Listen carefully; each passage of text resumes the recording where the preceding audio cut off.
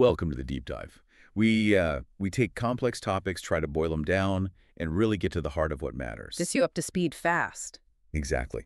And today, we're diving into something pretty central to modern security, Zscaler's architecture and its underlying principles. It's a fascinating area. It is. And our source material today is actually, interestingly, some exam practice questions. Yeah. But look, we're not just prepping for a test here. No, not at all. We're using these questions more like a map, to really understand the core ideas, those aha moments behind how cloud security works today, specifically with Zscaler. Right, using them to unlock the why behind the what. Precisely. We want you walking away really getting how Zscaler works, fundamentally. Yeah. Okay, so let's unpack this. We're going to use these questions to navigate some really key bits of secure access. Let's start right at the core. In Zscaler's cloud setup, what's the main component doing the heavy lifting for, say, policy enforcement and checking who users are? Okay.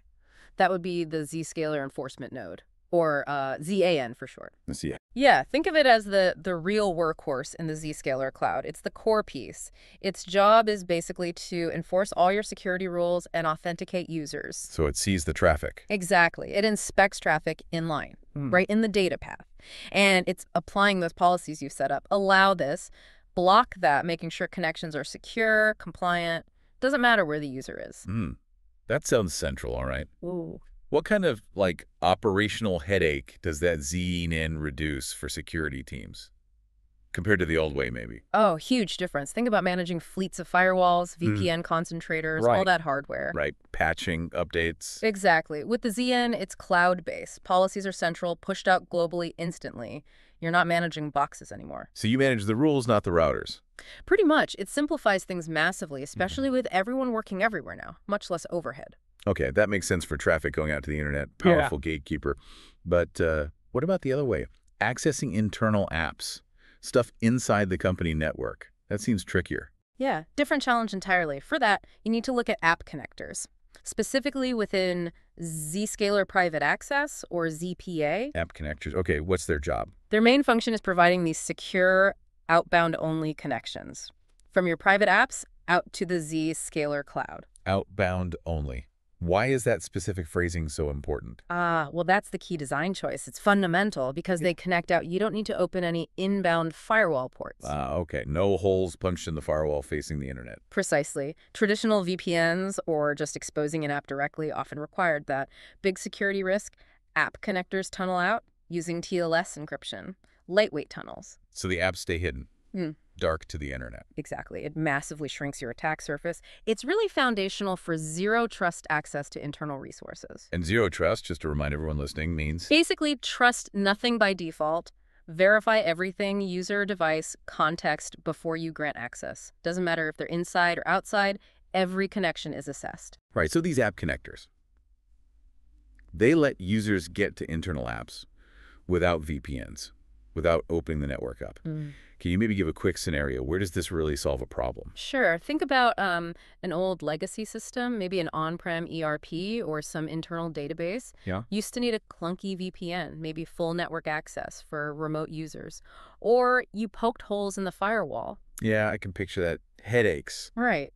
With app connectors, a user gets secure access just to that specific application, not the whole network segment. Granular. Very. And you set this up without messing with complex firewall rules or network redesigns. Much simpler for segmentation, much better for security, especially for those older apps that are hard to secure otherwise. Okay, got it. So we've secured how users connect, but you mentioned zero trust involves the device too, right? It's not just who connects, but what they're connecting from. Absolutely critical. A valid user on a dodgy device is a huge risk factor. So how does Zscaler check if the device itself is, trustworthy before letting it connect? Okay, that brings us to the device posture profile. Device posture profile. Yep.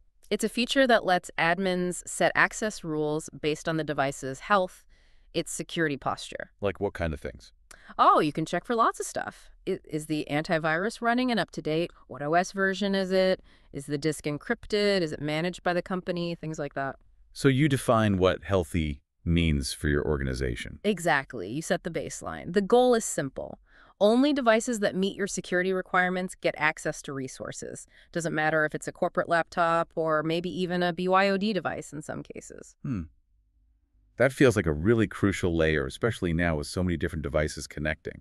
It is. You can't just trust the user identity anymore. The device state is paramount. What's a key security win from using device posture? Maybe something teams don't realize at first. I'd say it's moving from being reactive to proactive. How so? Instead of finding out a compromised device got in after the fact, device posture stops it before it even accesses anything sensitive if it fails the checks. Ah, prevention versus detection. Right. It cuts down that window for attackers dramatically, and it helps enforce a consistent security level across all devices trying to connect, even the ones you don't directly manage, like personal devices accessing certain apps. Makes sense. Okay, so we have all these rules now. User identity, device posture, application access policies. That's a lot to manage. It can be, yeah. So how does an admin figure out why something happened?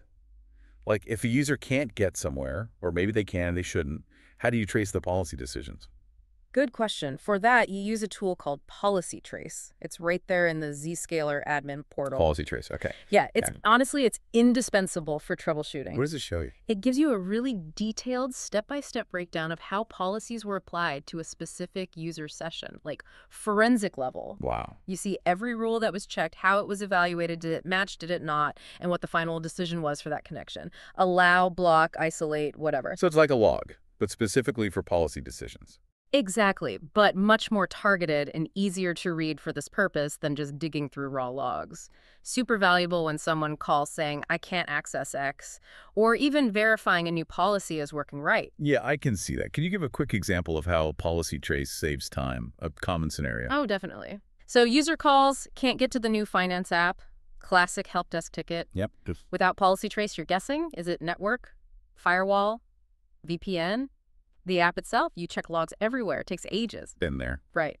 With Policy Trace, you plug in the user's details, maybe the time, trace their failed attempt, and boom, it might tell you straight up, blocked, device posture check, failed missing OS patch XYZ. Specific? Or blocked, application segment not configured for user group marketing. It points you right to the specific policy or configuration issue, turns hours of guesswork into minutes of targeted fixing. That sounds incredibly useful, like a detective for your policies. That's a good way to put it, yeah. Okay, one last major piece here. We've talked about users, devices, policies. But how do users actually prove who they are to Zscaler in the first place? Securely, smoothly, especially in big companies. Right, the authentication piece. You need it to be robust, but also not a nightmare for users. Yeah, seamless is key. What's the recommended way to integrate, say, corporate logins with Zscaler? The standard and generally the best practice is SAML Federation. SAML, okay. Yeah, security assertion markup language. It's the go-to method for linking Zscaler with your company's existing identity provider. Think Azure Active Directory, Okta, Ping Identity, those systems. So it uses the logins people already have. Exactly. It enables secure single sign-on SSO. Users log in once with their normal work credentials, maybe using multi-factor authentication. MFA. And then they get access to their Zscaler protected resources without having to log in again and again. It's secure and convenient. SSO is definitely a big plus for users. But thinking purely security, what's a key advantage of SAML beyond just the convenience, compared to older ways maybe? Well, a major one is that authentication stays centralized with your identity provider, your IDP. Why is that good? Because your IDP is your single source of truth for identity. It's where you enforce your strong password policies, your MFA requirements, maybe conditional access rules based on risk. So Zscaler doesn't need to handle all that itself. Correct. Zscaler doesn't store user passwords. It trusts the assertion, the proof of identity that comes from your trusted IDP via SAML. Yeah. This means less credential sprawl. Easier user management. Someone leaves the company, you disable them in the central directory, their Zscaler access is gone too. It ties access directly to your authoritative identity system. That makes a lot of sense. Central control. It's key for consistency and security posture. Okay, so a final thought then for everyone listening. We've unpacked these building blocks, ZDN, app connectors, device posture, policy trace, AML. How might really understanding these fundamentals of cloud security change your perspective? How do you think about securing data, securing access in this world where the perimeter, well, it's basically everywhere and nowhere now?